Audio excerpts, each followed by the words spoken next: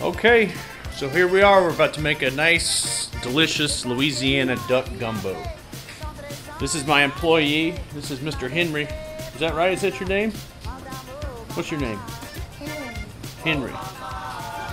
In Louisiana, there's no child labor laws, so don't try to report this.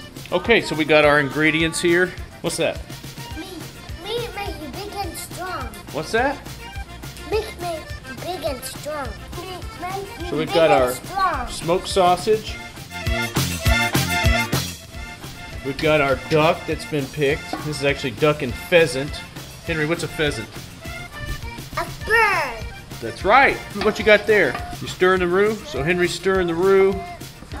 We've got a head of garlic, a tablespoon of parsley, 3 bundles of green onions or shallots. We've got 3 large onions, and then we got 2 packs of okra. And that's our ingredients. You can see here, Henry, like I said, is stirring the roux.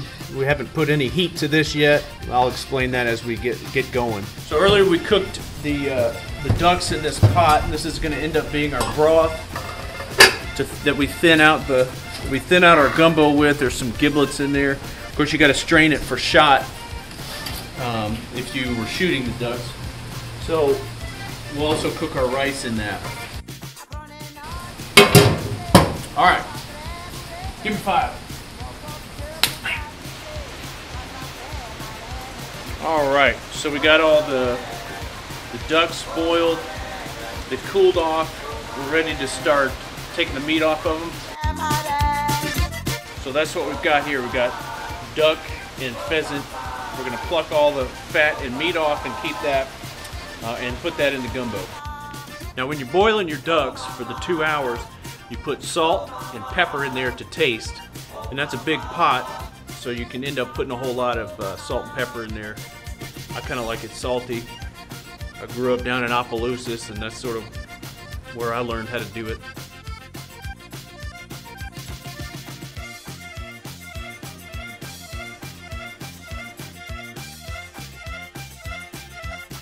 Peanut oil, flour, and heat, and a lot of time, and you've got a roux.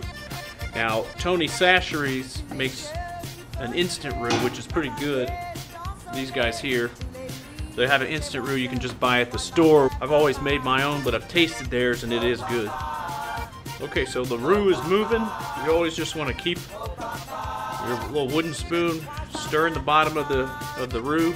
You want your fire at about a medium, kind of medium-low heat. You can see it's kind of an off-white cream color. Once you start getting darker, like peanut butter, you're headed in the right direction. But we're going for something kind of chocolatey, like Nutella, sometimes even a little bit darker. So once you start your roux, you're stuck with it. You're sitting here cooking. You can't walk away from it. If the phone rings, you just leave it. Barring the death of a very close relative, you got to stick with your roux. Without a good roux, you just sort of made a goulash or a soup. It's not gumbo. Okay, so you can see now that this is getting darker. It's getting kind of like peanut butter. It's starting to thicken up. Once it starts getting darker, though, it starts moving pretty quickly. So the darker it gets, the faster it gets darker. And this is the critical time when you really got to watch your roux. All right, so it's ready. We're gonna add the onions.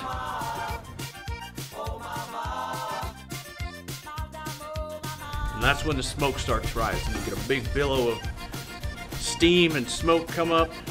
And if you're cooking outside like I'm doing, that's when your neighbors start coming. They start to smell that in the air.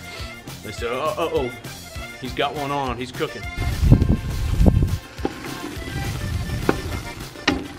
So once you add your onions, that sort of cools your roux down a little bit, stops it from getting so actively cooked. Then you let all those ingredients simmer, the onions, the green onions, the parsley. Let that simmer for about 10 minutes. That's when you can add a little cayenne pepper if you want.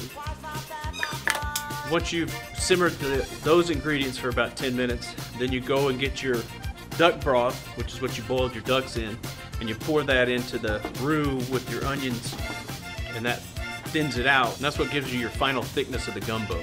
Once you've added your duck broth, that's when you add your sausage, your duck meat, and the cut okra. You taste that, and you see how it tastes. You can add Tony's at that point, or more salt, or some of your secret spices, whatever you want to use to sort of make it your own gumbo. So this gumbo will be ready to eat in about 3 or 4 hours after the okra are nice and soft. Gumbo tends to be better though as leftovers. So tomorrow is actually when this is going to be eaten. So this will eat up pretty good tomorrow. There's probably about 30 people, depending on how hungry they are. This should feed them. Like I said, this will just simmer for several hours today. We'll put it in the fridge tonight, bring it back out around noon, let it heat back up and simmer for until about 6:30, and it'll be ready to eat. C'est bon.